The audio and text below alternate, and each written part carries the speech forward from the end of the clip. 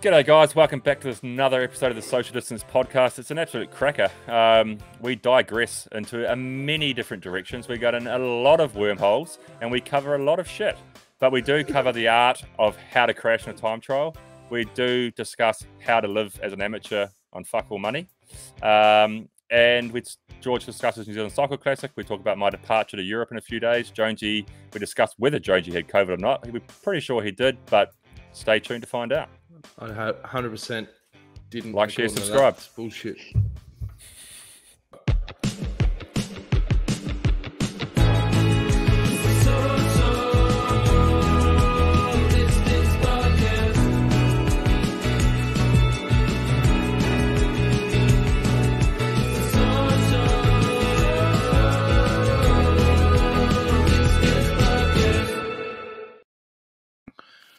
Did you just declare the winner of the intro? That's a cracker. Without even declaring it. Peter Meffin. Remember the name. Remember the song. That is a belter. He's nailed it. All right. That's it then. Congrats, mate. Well, George, you'd have to be. I'm excited. Sure on that, Jonesy. I'm excited. I don't think you're going to get a better one. But I just think you've gone against the spirit of competition and just there's probably people out there just ferreting away on an intro, and you've just cut their lunch and gone, "Oh, this guy's coming early. We're calling it," and you've declared. Like many competitions we've run on this show in the past, we don't get a lot of bites to the cherry. So I reckon we've peaked after a week, and I reckon we need to call it. Well, that's like the prick that ended up in the Maldives. He probably was the only guy that ended the competition. He ended up in the Maldives on holiday. Well, he sent a photo, didn't he, Bills? He's in the good books for he's in the good books for about a year after that trip, I reckon. He was there last week. Yeah. Was he? Yeah, I saw the Amila Resorts in the Maldives. I follow them we follow them on Instagram, our Social Distance Podcast account. And I saw on their story, I was like, Andy Turner, I know that name. And then he sent us a message like saying, "Oh, he's here." So yeah, he was there last week. Jace was showing him around. He was having a bloody hell of a time at the Amila Resorts in Maldives. So yeah, like you say, George, probably the only guy into the competition. But no, I don't think so. But anyway, yeah. We run a smooth trip. I think that Jonesy's declared this. He's declared. He's obviously feeling very. And there's a bloke out there on 99 about to hit a century, and it's like Pat Cummings who that's enough on the hat trick ball. Yeah, exactly. There could be a guy out there about to hit a century. No, you're there. We got you. I think that let's just slow down a bit here. Let's just pull the card up. Let's pull the card up, Jonesy. You've jumped the gun. That's your fuck up. You'll take the blame for that. George and I are not part of that. There's 2 entries at the moment. That was one. Do you want to see the other one?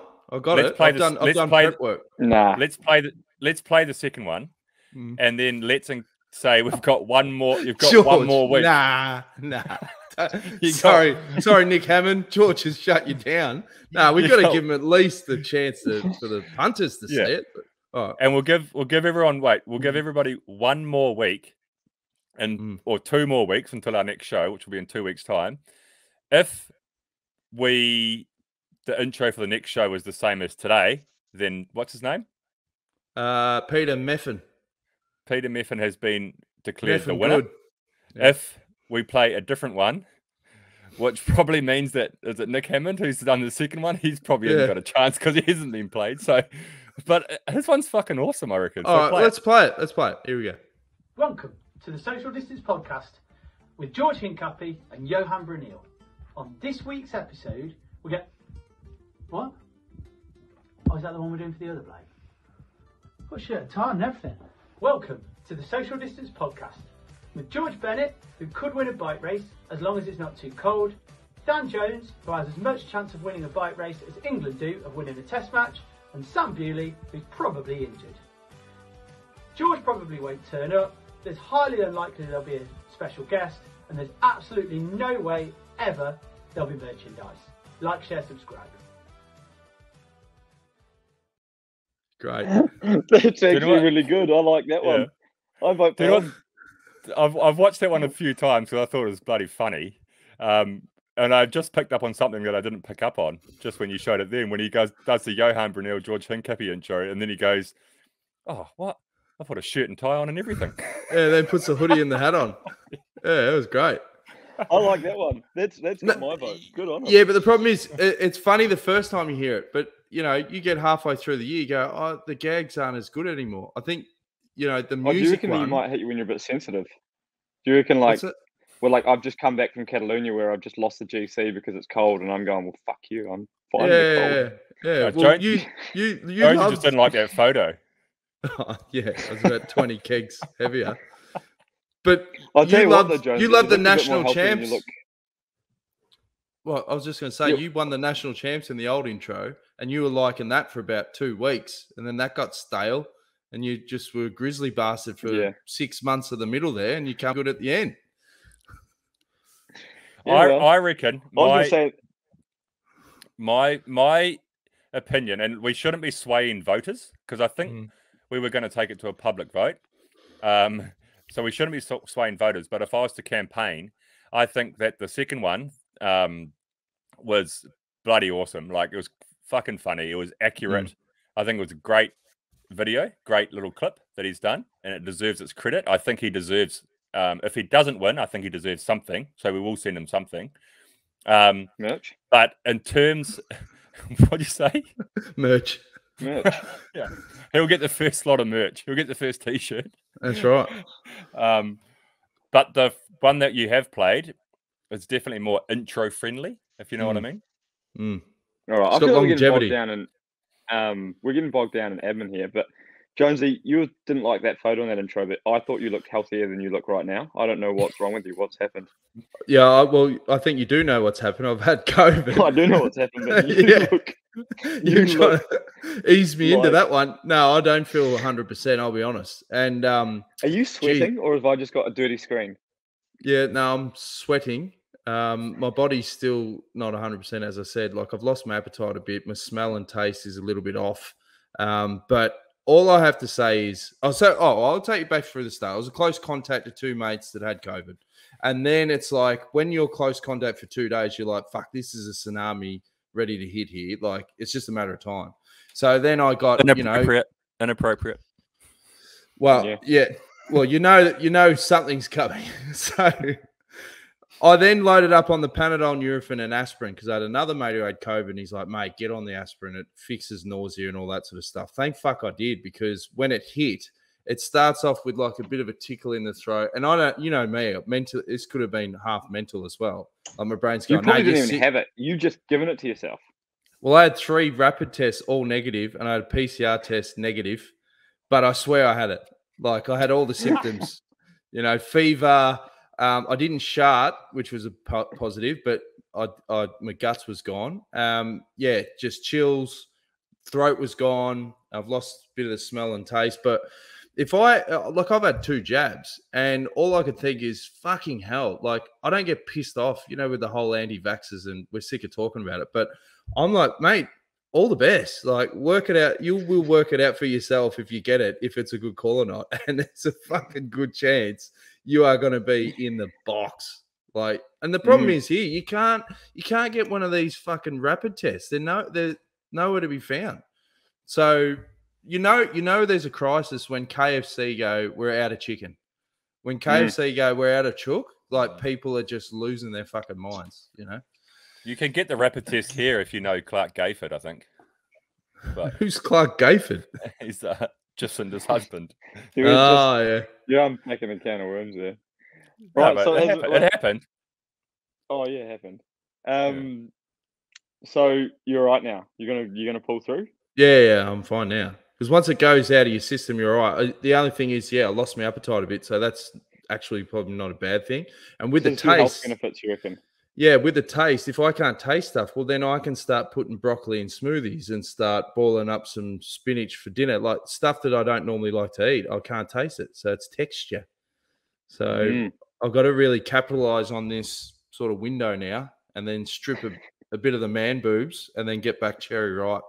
Do you feel like it's a good time to be doing that when you're unhealthy? Is maybe not a good time to be restricting calories. Well, good time to be eating veggies.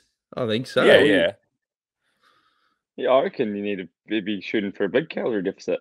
I think I've told the story here about the guy that was trying to the New Zealand rider that was trying to lose a bit of weight before the Worlds in it was like 2004 or something, and he was racing in America, and he couldn't quite strip the last bit of weight, so he got a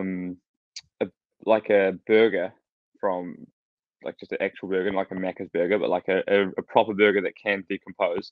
Left it on the front dash of his car for a few days, and then smashed it to give himself stomach Gastro. bug and just shed. Yeah, gave himself gastro to shed a bit of weight. That's fucking insane. You'd argue that that's an eating disorder, eh? Like, I don't think that should be encouraged to any budding young cyclist to be doing those sorts of things. At least an own goal. At least an own goal. Well, the most important question is, did it work, and how many kegs did he shed? Well, how did he go at the Worlds? Some kegs, but I think he got shelled at the Worlds. Because he was crook. It wasn't World Champ. It wasn't Bettini.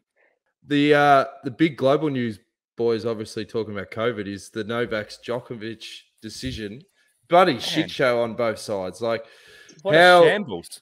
How he even got on the plane to come over, and then that was a balls up. But then I like how it all gets lost in the wash. But at the end of the day, it's the same thing. Everyone else has to get the fucking jab. So they're the rules. That's it. Do we have to, Gills, for cycling? Do we can we go to a race without the jab? I think so. Yeah, I think so. I don't. Which is nuts, eh? Yeah, I don't actually know the rules yet. I know that they're changing the rules around testing. Obviously last year since the pandemic, since racing resumed after the pandemic hit, so since August 2020 until this season, we've had to be doing 2 PCR tests when we go to a race. So we do a PCR test 6 days out from a race, a PCR test 3 days out from a race, and then obviously, if there's a positive in one of those cases, you don't go to the race. I think, and I don't know for sure, that the rules that may be changing around that testing protocol based on your vaccination status. So I don't know if that means that, if you're unvaccinated, you can still go to the race, but you have to follow that same protocol still, or I assume teams, if they have unvaccinated riders, will bring in their own protocols. But it'll be strange because you can't do anything else without a vaccine. So you can go to a bike race and snot and spit and everything. Does that not just seem like a recipe for disaster? Well, when you see what most industries around the world are doing, certainly this part of the world, Australia and New Zealand, a lot of industries are saying, if you're not vaccinated by X date, you no longer have a job. Whether or not they can apply that in professional sport, I don't know. I think the NBA did it. I think the NBA basically said, if you're not vaccinated, there's a bloke that's changing from rugby to from Warriors to code because.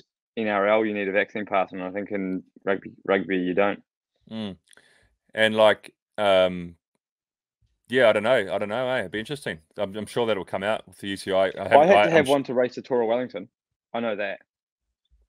And a team pulled out because one of the owners didn't want to get vaccinated, so he pulled his whole team out. It's a bit selfish. How was the New Zealand Cycle Classic? Mate, it was a shock. It was real good week. But we started, and we had this. It started with a 10K team time trial. So it was me, Shane Archibald, friend of the show, Mike Phillips, who's an Ironman, and 2 young kids. And have I forgotten someone? Oh, Lawrence Pithy, a huge talent, up and comer. So we were sitting there in the meeting okay, team time trial. I'm going to, I was thinking right, me and Shane, we're going to be the engines here, 10Ks. So we'll probably just, set the pace, probably pull some double turns, and you guys just, whatever you do, don't drop the speed, and we're just hammering it into these guys. Just don't drop the speed. We'll set the pace and just don't slow it down, guys. Okay. And thinking we're gonna have to be these heroes. Well, I was. Shane probably was a bit more quiet than me. But I was just going, all right. So I started second because that's the sort of, someone just does a start pull, then you get up to speed. So we line up to warm up everything. I was actually like, well, I'm a little bit like nervous. I haven't done anything hard yet. Like I've trained really hard, but I haven't got any like actual like high power training.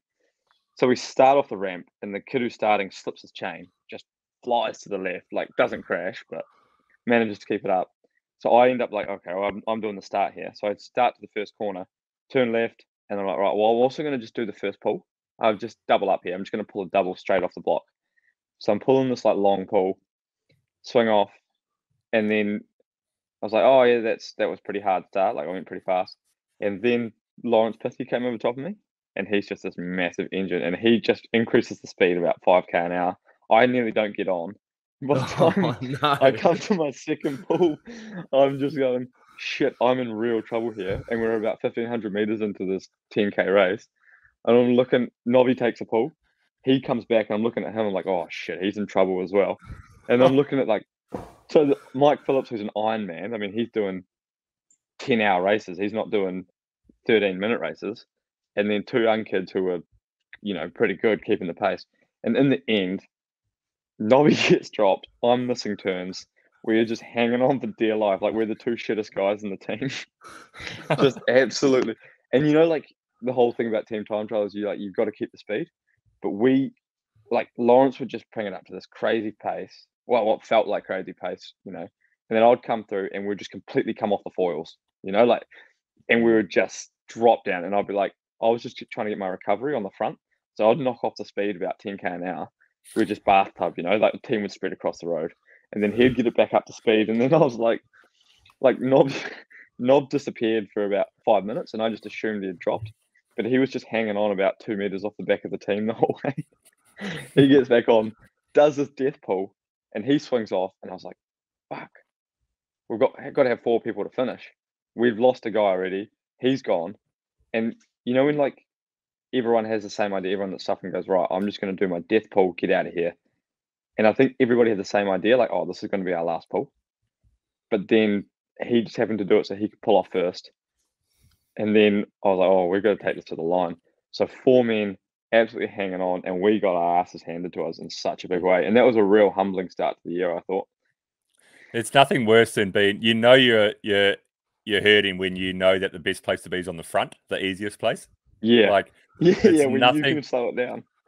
There's nothing worse than being like, the only place I'm going to get any recovery is in the hardest place, because I can then at least ride my own pace.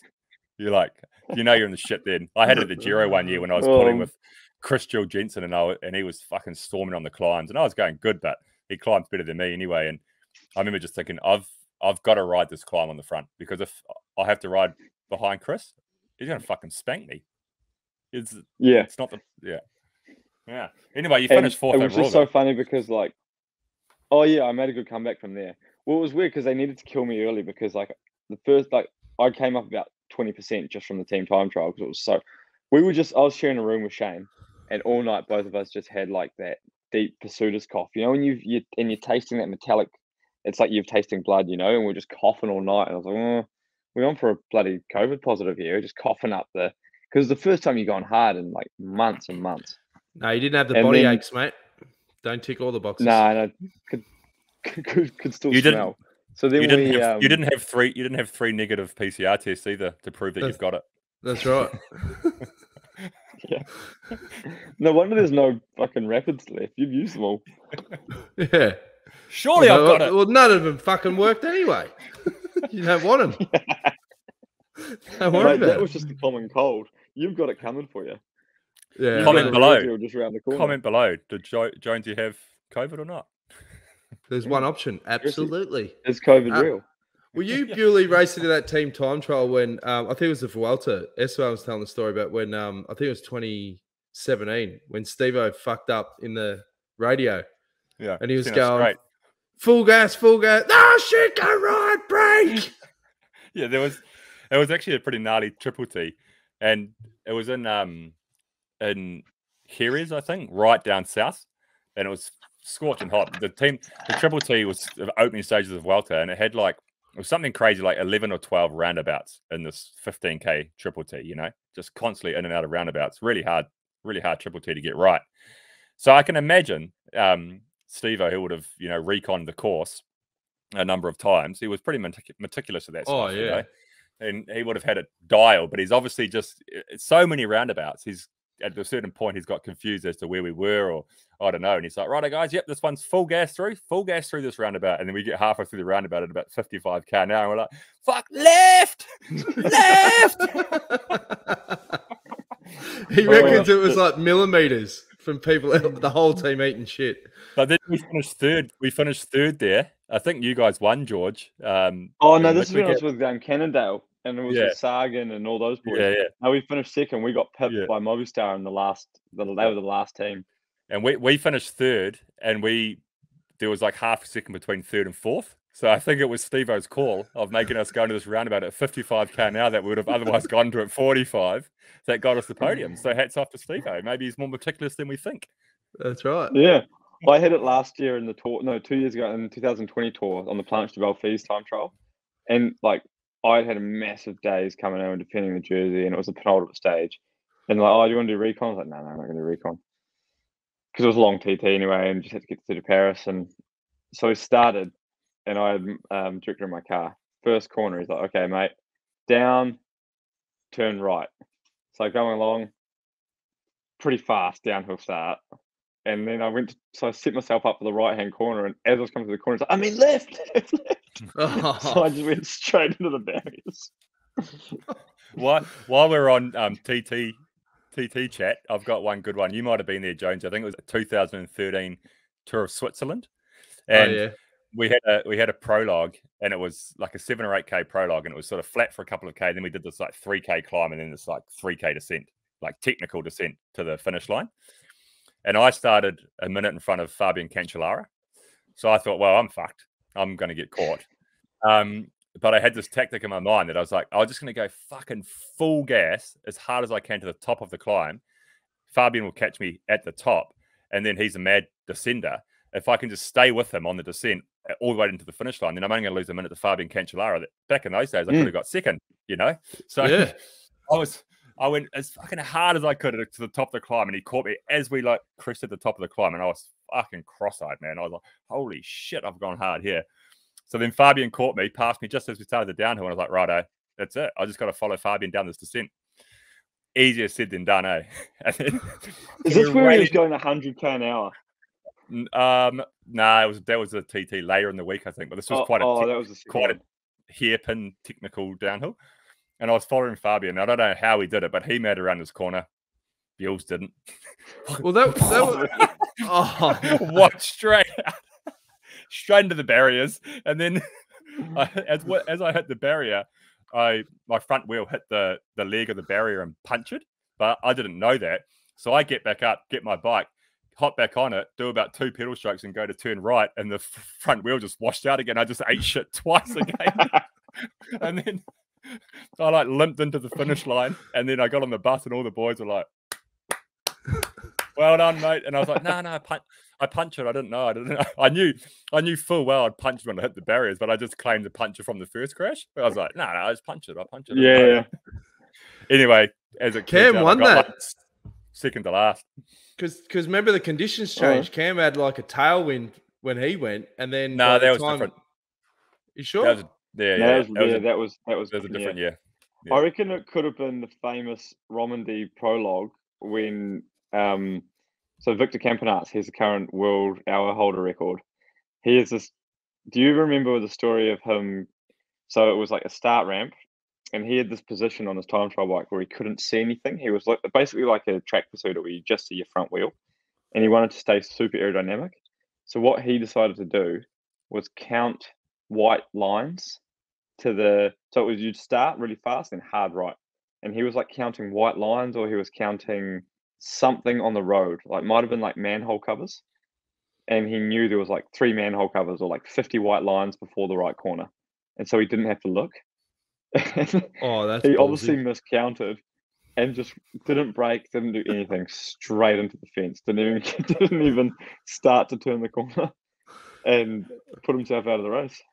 I remember Whitey telling me that when Zabriskie, when Zabriskie had that real aero position in Garmin and stuff. Oh, yeah. Like he just couldn't see anything. And I'm pretty sure it was Whitey was telling me. If I'm wrong, it's not going to matter. But anyway, he was telling me that Zabriskie just said, I can't see anything. So you're going to have to guide me. You're just going to have to talk me through this whole TT. So when he was going on the straight road at 60 k an hour with his head down, couldn't see anything. Why do we just have to say, oh, straighten up a bit, mate, veering a bit to the left. Oh, you're getting a bit close to the grass. Straighten up. It's such an unnatural thing, eh? Yeah. Have you ever tried it? Have you ever tried to like ride? Even if you look up, like I've got a pretty hard to see position, but I look up, and if I look down, and I know I've got like 20 seconds to the corner, I still can't not look where I'm going for more than like a second or two. It's just such an unnatural like survival response where there's just something about traveling at 50 k an hour without seeing where you're going, wearing lycra. It's like when just such a survival. It's like when you're driving. Do you ever drive and try to I just like sometimes look in the rear vision mirror and just try to guide myself off the centre line in the rear vision? What the fuck are you talking about? No, I don't do that. That's the stupidest. I got a mate that used to do these stupid competitions amongst mates from Sale, and one of them was to see how long you could go without the windscreen wipers. And I said to him, that is the fucking most ridiculous thing. He goes, but how long do you last? He goes, 3 months. One day it was just absolute downpour and I just couldn't see shit, so I had to flick them on. Who the fuck does that? Like, risk your life just to say to your mate, still haven't used me wipers. Like, dickhead. Blokes, women don't do that shit. There's something inherent chemically with males. We're fucking idiots. Let's be honest. It's a relationship to men on the dance floor. Yeah. Men behind the wheel. Yeah. But like there's a natural thing to see how far you can push everything. Like even just stupid shit like I remember I had a couple of mates who were really, really good, talented fighters, and they were living in Belgium. And they just tried to see how little they could live off, which is not a good thing as a cyclist. I mean, I'm pretty sure one of them basically gave himself scurvy, and they would do like no shit. So what he used to do, this is a good mate. He listened to the podcast. He's one of my best mates, and Scurbs. Scurbs. And he so when he lived in France, he actually raced for my amateur team after me, the year after me, and he used to go dumpster diving. So what would happen is every night at like 8 p.m, the care for the supermarket would throw out all their food that was expired, and it was fine food, but like it was going off the next day, but it had just expired that day. So there's buns and breads and cakes and all this shit, and he used to say coming out of a dumpster, and it would all go into a dumpster. So he reckoned that he would have to like line up and square off against all the homeless men in Morteau to fight for the dregs that were getting thrown out of the dumpster. And he used to survive off dumpster diving and stuff like this. But then a few years later, I went and stayed with him in Belgium. He was racing for a continental team up there. And he had this thing like in Belgium supermarkets, everything's free samples. And they got banned from the Del Hayes for just oversampling. And we're just living off like just rice, basically. But rice was the cheapest bang for buck, and canned sort of fish essentially were the two things that they would eat, just rice and fish. And they just were just trying to push everything to the extreme. Like, oh man, I got through with like €5 this week. I was like, well, it's not really conducive to trying to be a professional cyclist, but I guess it's an achievement. I lived with a bloke that was pretty good with his coin, and his favourite go-to was he'd starve himself all day, but then he used to buy the home brand garlic breads, and you could get 2 sticks for $2, so he could feed himself on a stick of garlic bread a night. That was his go-to. And the breath, shocking. Jeez. Yeah. When I come down to Christchurch for my uni mates, I just remember thinking like, so I was a pro already, and I remember coming down and just hanging out with them and living how they lived for a bit, like living their flatting situation. And because I never flatted, I never had the uni experience, or I never got to like I did the squalor side in France, like the poverty side there, but you're still a professional cyclist, so you still were clean and you were still looking after what you were eating and stuff like that. Even though we were broke and had a shit apartment, but like these guys were just, it was just so mongrel. Like I remember, so the dinner time was they'd all go to the they'd get $2 kilos of mince. So like whatever meat you buy for $2, and a kilo of it is not meat. It's just No, that's lips and hoots assholes. and Yeah. that's just blended up shit. And so dinner was just fried mince on white death bread, like the budget style, the Pam's bread. And it was just mince on white bread. And I just remember that's just what they would murder. That would be their like one cooked meal a day, mince on toast. And then the rest of the time was just and like shit like they'd drink a beer and instead of just putting it in the rubbish bin, would just biff it behind the couch. So behind the couch there's just piling up of beers and like plants growing in the house, not because they planted them, but just because the carpet's worn through to the, just mud. And it was just in a cold Canterbury winter, filth, absolute filth. And I just never adapted to that. And I reckon like that's why I might get sick more often because those guys, they just harden their immune system up so hard from just, basically living in a bacteria-filled, it went either one way. Either they get themselves like a lung disease, or they just have epic immune systems. And then there's bound to be one of them that walks out of university going, "Oh, that was a tough 10 years, but finally got my anaesthetist degree." How the fuck did you do that? But I was gonna do a short film once on tight asses. And I was going to make out that, there's been a scientific breakthrough and doctors have researched what part of the brain controls spending. And they've done a survey and they've worked out that tight asses have a deficiency in that part of the brain. And to treat them, they send them to like rehab for tight asses. And when they're at the rehab, they try and get them used to spending money again. So they play like a game of Monopoly, but they just keep going around the board trying to pass go, collect $200. Like it gets and fucking nowhere. One's buying any properties. No. They're just counting their cash. And then I thought that also scientists, well, I think this is true. With tight asses, it's like a traffic light system. There's, your red, your amber, and your green. Like the green tight asses are the one that are tight against themselves. They're not a problem in society. The mates that go, you know what, I'd love to go out, but I don't have the money, and they just punish themselves. The middle is the ones that dodge a couple of shouts every now and then, that guy that sort of nicks off, and you go, hey, what happened? Oh, mate, he's fucking gone, forgot his wallet, but they'll strategically pay for shit that's cheap. Like they go, no, I'll get that. I'll get that $2 mince. One. Yeah, make a big. Yeah. But then you've got the red. They're the ones that consistently flick you 24/7, they're the ones that you got to be careful of. They're the ones that you got to go, you know what?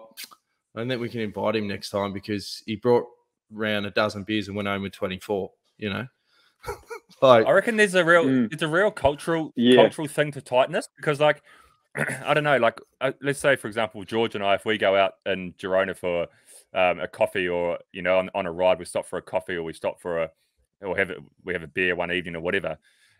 There's no tally being kept, but it just always be like, oh, I'll get this one, bro. Or it works itself out. Then at some point, George, I'll get this one.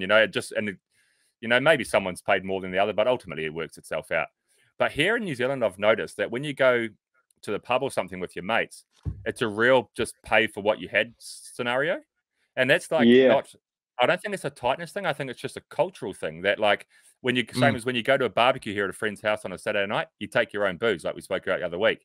And then if you go to the pub and you sit down and you order some beers and your dinner and you sit there for a couple of hours and you go up to the till and pay, you just pay for what you had instead of going, should we just split it 3 ways or whatever. Yeah, and it almost makes me uncomfortable in a way because, but even though it shouldn't, absolutely, it's I'm at fault. But I go, and you end up going, well, you're so used to just going.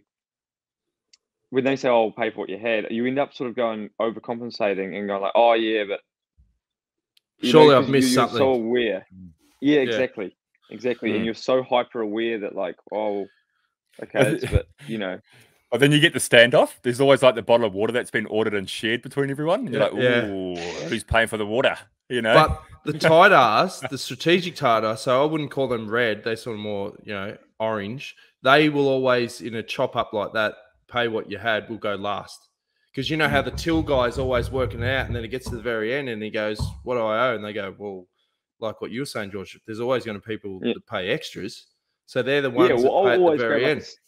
Starter, because say like you've gone, right, we've got some starters, got some beers. Like, I'll grab a couple of beers and some starters and whatever I ate, and then then there's no starters, and everybody's sort of doing that. And then the orange bloke, he's, I mean, the red bloke, he's gapped it. He's faked a phone call with his wife's in labour, and he's gone. Oh, he didn't come. He didn't come. No. Oh, he didn't even come.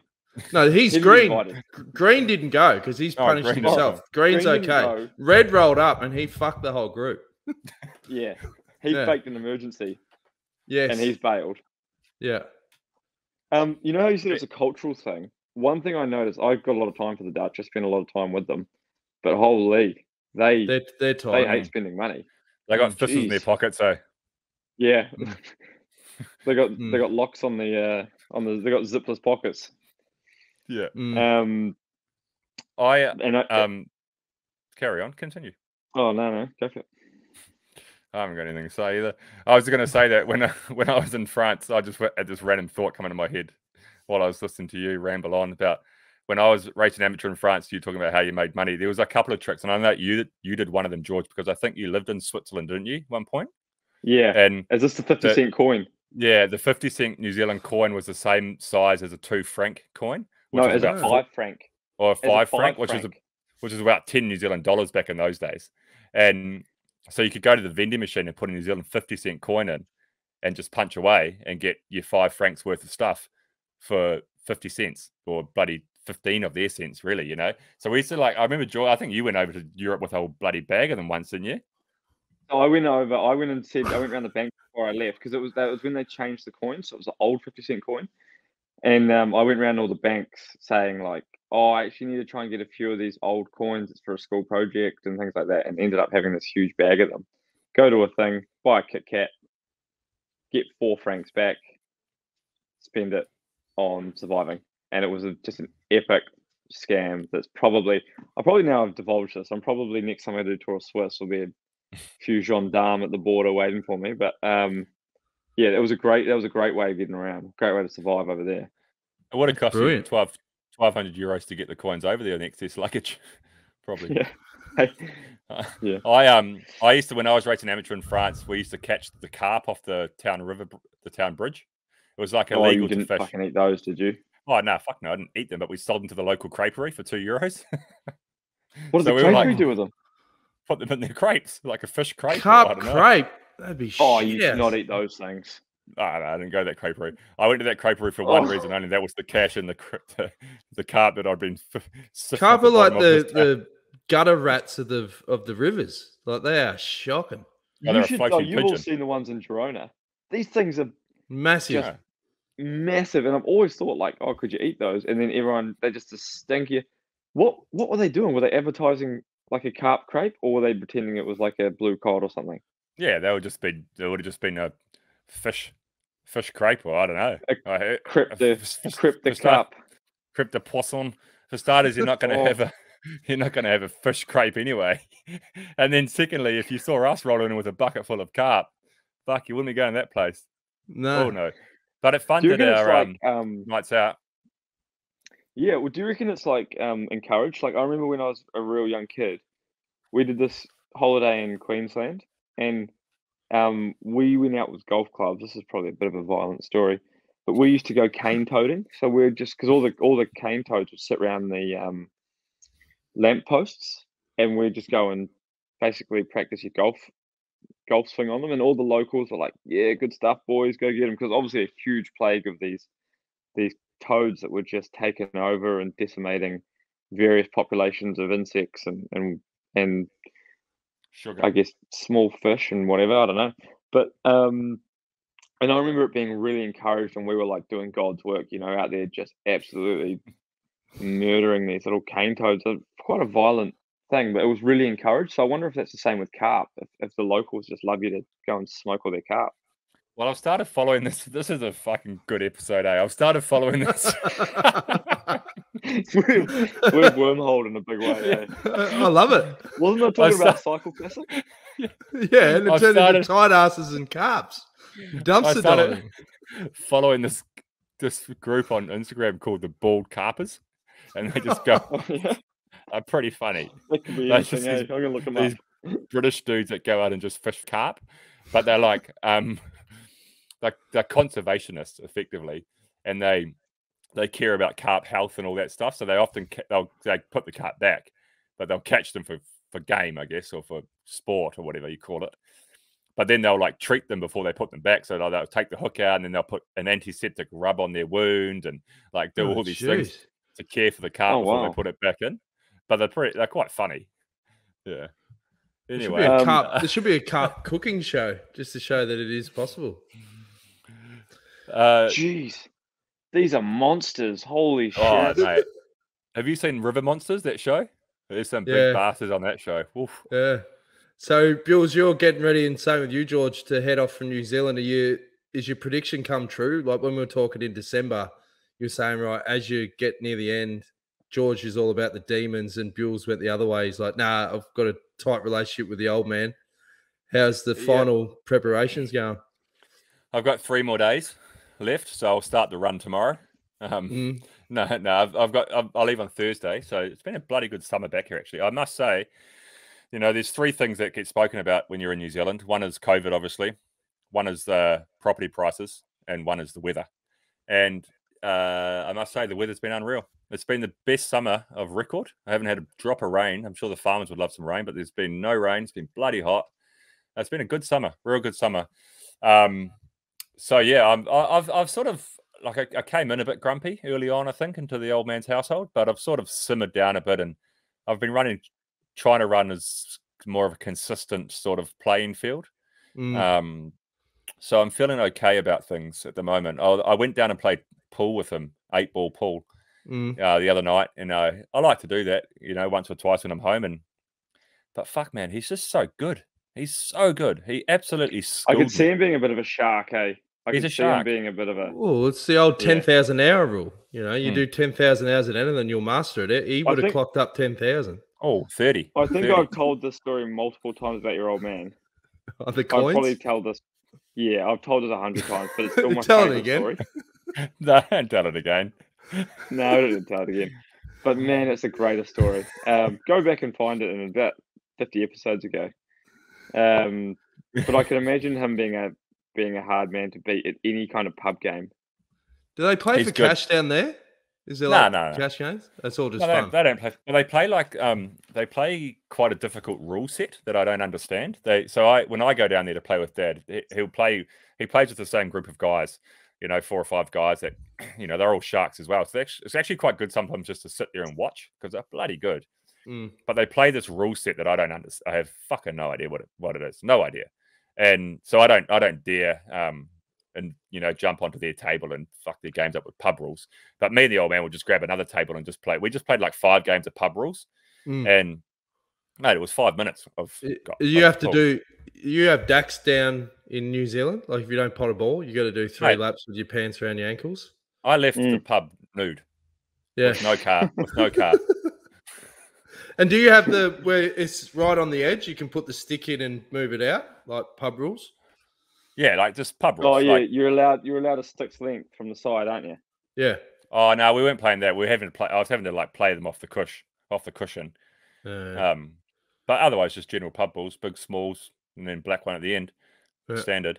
But yeah, he gave me some pointers though, which helped my game. But no good.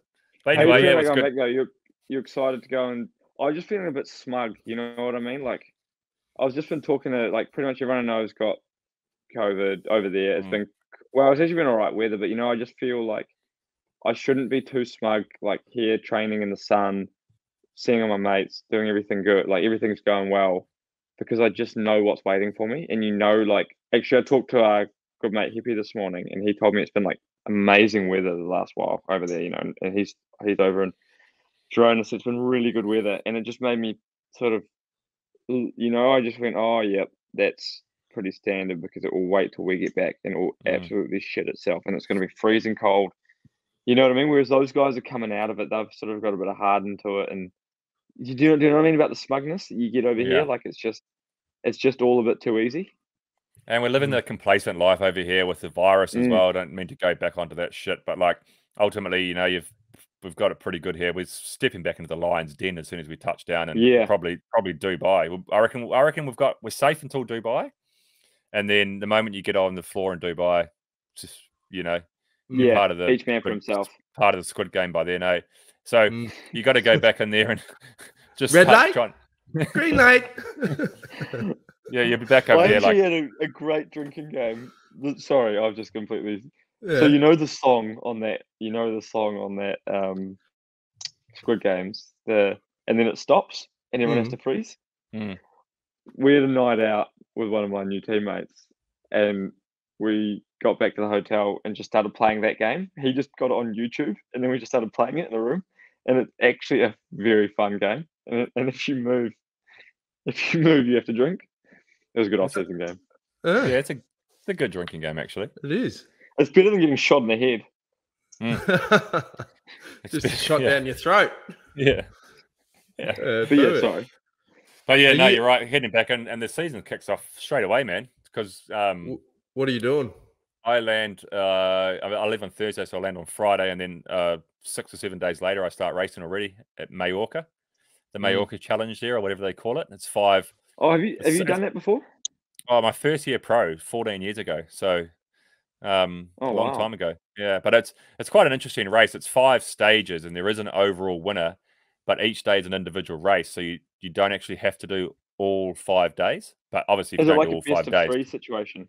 no, you have to win the overall title. You have to do all 5. So Oh, but a lot of guys don't. A lot of guys just do No, a like lot of 2 or guys don't. 3 or. yeah, Yeah. which is what I'll be doing. I think just 3 days of Majorca, and then pretty much straight into Tour of Valencia from there. So it's That's a gonna be smart all way on. of doing those early season races. I reckon that's brilliant. Yeah, Because that'd the be- worst that'd be is, so good for you. I remember the year Heppy and Beppu went over to Tour of Cali in 2013, missed the time cut on the first day, and they were out. So they had to sit around the hotel the whole week just going, "Hey, fellas, so I just went for a train and ride like they were out of the race." Really? Yeah. Yeah. Missed the time I cut was the there first day. It was 2013.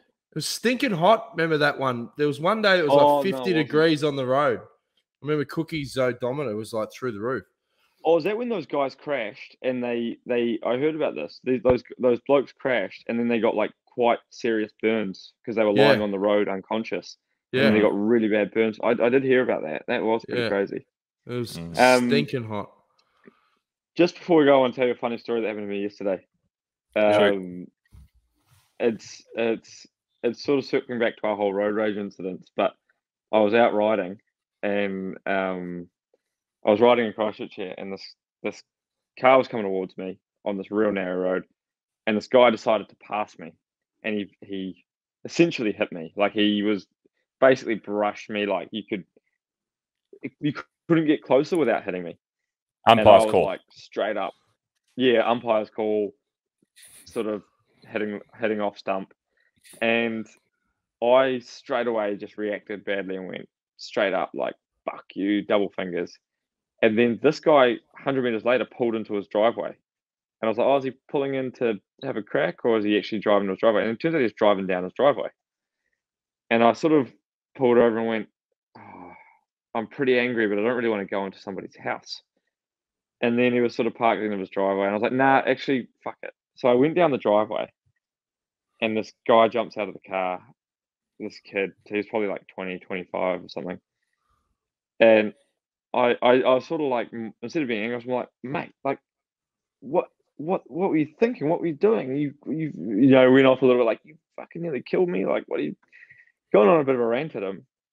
And he just sort of looked at me and goes, oh, yeah, sorry, mate. I haven't been in a good headspace lately.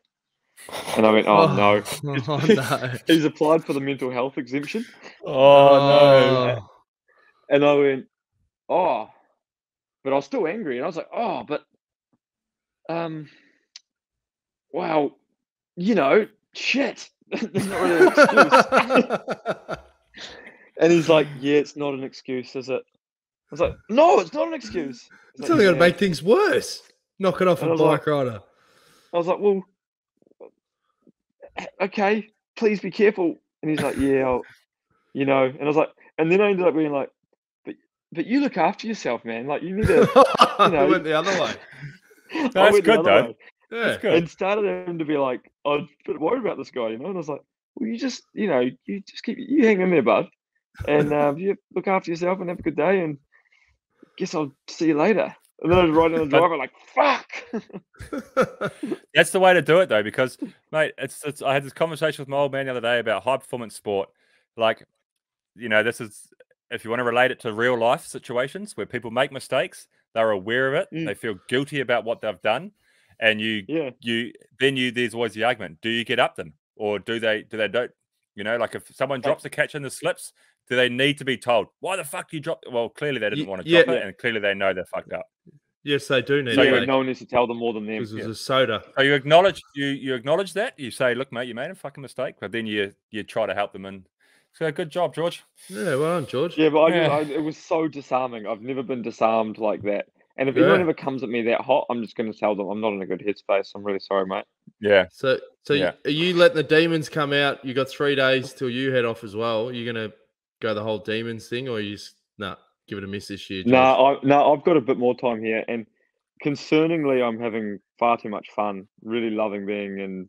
I'm actually doing like a bit of a baby tour at the moment. I'm down in Christchurch to see all my mates who've all had kids. So I'm meeting all these new babies and stuff, which is pretty cool. And I watched the Cricket Nationals last night. Watched Shane Archibald win. Actually, I've probably gone way over time here, but Shane I was watching the race last night, and Shane. So I was going to race the Cricket Nationals, and then my team sort of made the point like, well, there's only 2 outcomes: 1, you crash, or 2, you humiliate yourself and get dropped. So don't do it. Well, fair enough.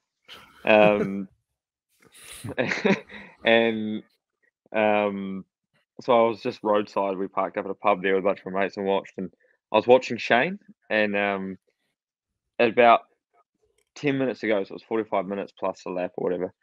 And at 10 minutes ago, he was just grimacing, and I was like, oh man, he's in trouble here. He just had this big grimace on his face, shaking his head. And then he won. And I was like, I saw him straight in. I was like, I thought you were about to get dropped, mate. And he's like, so did everybody else. And he was just playing with him. And then he just pumped them in the sprint. So it was quite good. Oh, that's awesome. But no, I'm back to Nelson, and everything's going concerningly well. Having far too much fun. So I'll need a bloody ruffle some feathers before I go and help me get on that plane. Yeah. I'll be up in Andorra in a few days, George. You want me to go and rebuild your garden shed that collapsed in the snow, or? Oh yeah, sauna and shed. Get those things constructed. That'll be fantastic. The sauna's still standing, I think. And do you want? The shed won't be. Before we go, Bill's, a couple more entries for the intro, mate. It's still not done and dusted. All right, so we got like we said earlier in the show, with Jonsey's jumped the gun, played one intro. It's a great one. We played another one, which is also a good one. We'll give you guys 2 more weeks. So on the next show, which is in roughly 2 weeks' time, we will announce the winner, who will get a national champions jersey from George. And and if we deem you to be a credible entry, like mate Nick Hammond, is it Nick Hammond? I think. Yep, Nick Hammond. Yeah, we'll get you something else as well. So plenty of incentives to get an intro in, and plenty of incentives for us, so that we don't have to fucking make our own one. That's it. Like, share, subscribe.